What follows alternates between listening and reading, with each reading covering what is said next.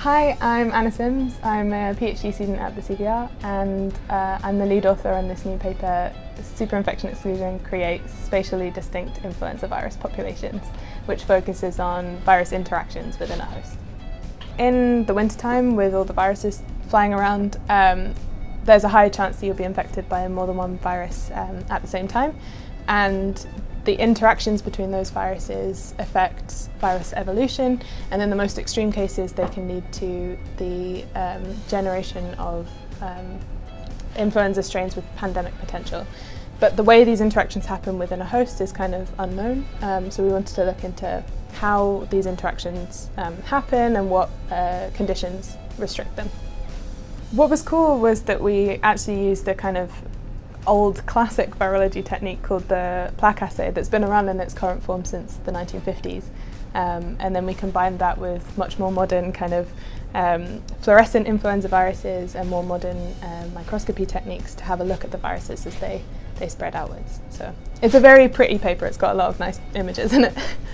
So when we looked down the microscope, we could see that in cell culture and in mouse lungs, it seemed like the viruses formed kind of territories or an area of infected cells that then block other viruses from infecting that area.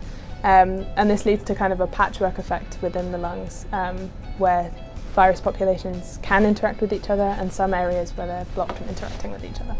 So when the first virus gets in, the second virus only has a period of time before it can enter the cells, and then after that time period it's blocked. And we found for flu that it's between 4 to 6 hours, kind of. The onset starts at 2 hours and then it gets harder and harder for the second virus to get in. By restricting the interactions between viruses, it has an impact on viral evolution and also can restrict how often pandemic influenza viruses can be generated, and understanding these processes will help us better understand under what conditions those kind of viruses are generated.